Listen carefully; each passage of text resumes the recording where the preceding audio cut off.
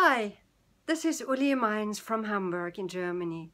I studied millinery, and that means I'm creating headgear. It's such a great project of Aburi to help people all over the world to live from their skills, and it shows them that they are wanted and respected. The products will be sold in wealthy countries, and it reminds us how worthy and creative the traditional crafts are. So I would feel honored to be part of this project in Chile. We could share, combine, and transfer our skills, and it could definitely make our world a tiny little bit better.